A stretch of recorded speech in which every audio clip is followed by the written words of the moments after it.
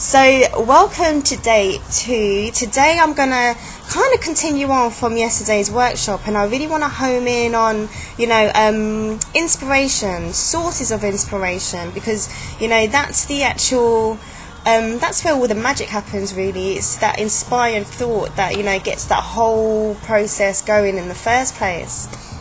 So I touched on a couple of examples yesterday, one of them being nature. And there's so many famous artists, famous designers, famous architects who get their ideas through nature. Leonardo da Vinci used to use nature as an inspiration all the time.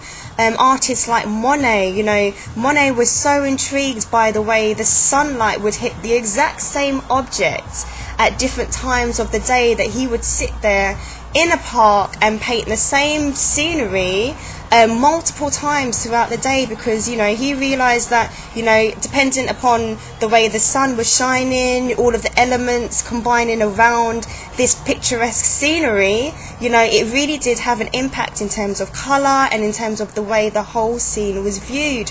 And he was mesmerized by this, and he put it in his paintings.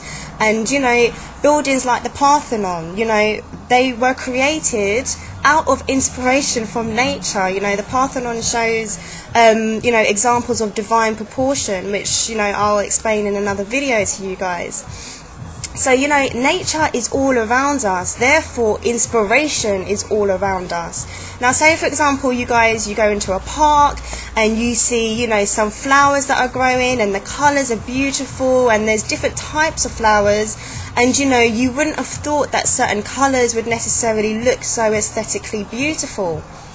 So those are the moments that you really need to take heed of, and you need to get your cameras out, you need to photograph these events, because they're only going to source as inspiration for you for later on.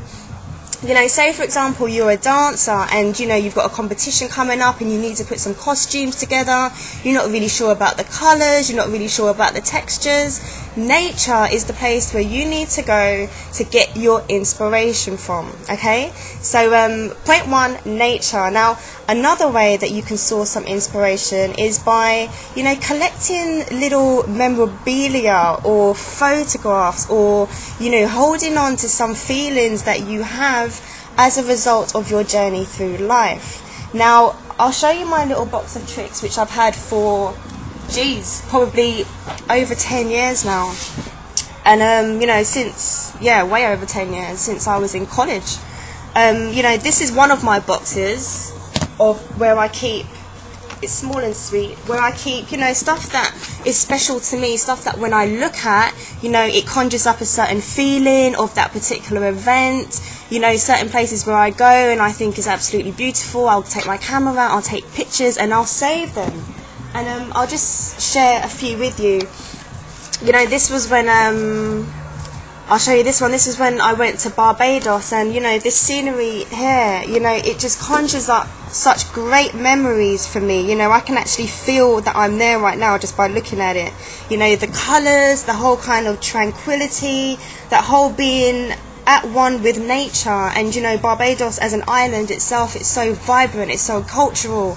There's so many different feelings that you can take away just from a photograph, let alone if you have this on video. So here's another example, which is something completely different. This is a concert that I went to, and I really liked the kind of laser lights that were being used at this concert. You can see some complementary colours in there, and that whole kind of feeling when you're in a concert, and that kind of buzz, that experience, the atmosphere is just electrifying, isn't it?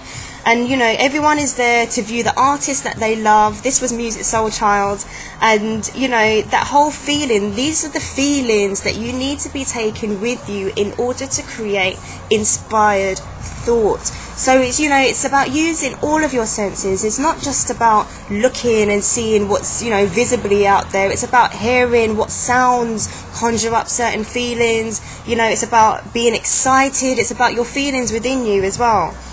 So when you capture these moments, these are the things that when you look back on these pictures, these if you have any videos, those feelings, those memories, that's exactly what that place you need to be in terms of, you know, where inspired thought will come out from. Now, another thing I like to do is, you know, I like to think about memories of when my career first started, and, you know, there's little things that I've kept along the way that I knew would inspire me later on.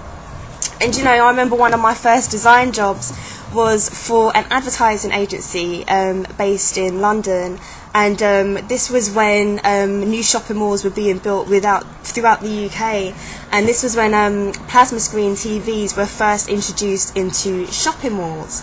So within this advertising agency, I used to design the plasma screen advertisements for all of the shops within the shopping malls. So one of them was the Gate, which is in Newcastle, and another one was the Bullring Shopping Centre in Birmingham.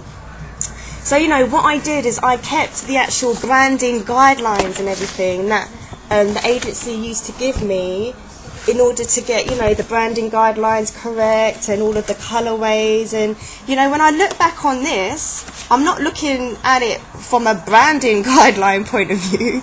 I'm looking at it because it conjures up feelings of excitement of, you know, wow, I'm a professional designer now, and, you know, I'm stepping into what I always wanted to do. So, you know, things like this can really, you know, they can really help with the whole creative process.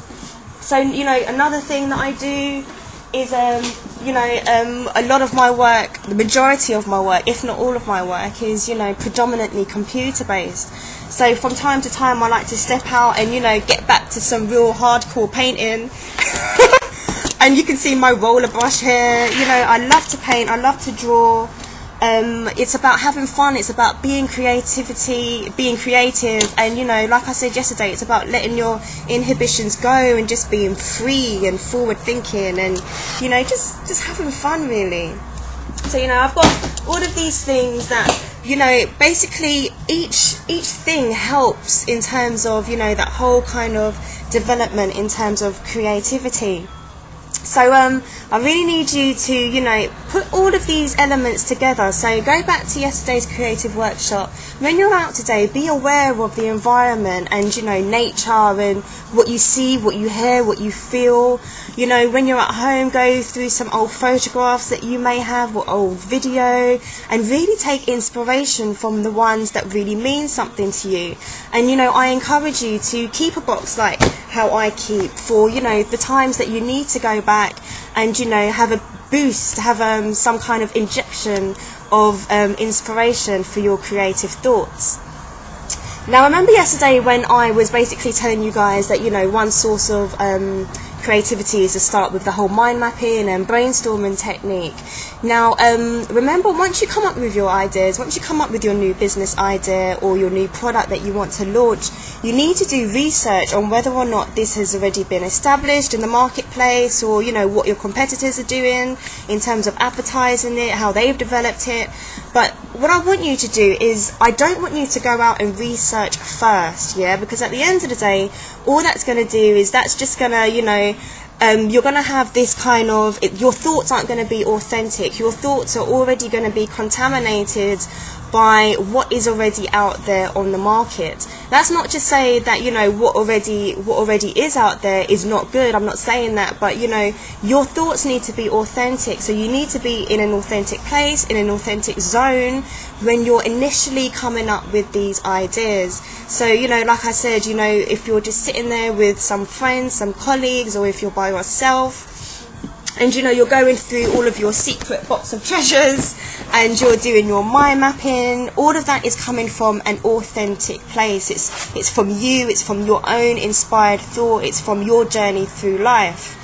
So, you know, once you get to that stage, then you can go out and research the standards that have already been put out there. Research, you know, if someone else has a similar idea, what they're doing right, what they're doing wrong. That all comes down to that whole kind of evaluation period as well. So, you know, you need to be thinking about everything on a larger scale. Think outside the box. Don't just think in terms of, oh, me. You need to think about what's already out there, how that can contribute to your work, what parts you want to leave out. And, you know, at the end of the day, that's only going to benefit you in the long run. So I hope you you know, I hope you're inspired again by today's challenge, by today's video, and I look forward to seeing you guys tomorrow. So I hope you have an inspired day.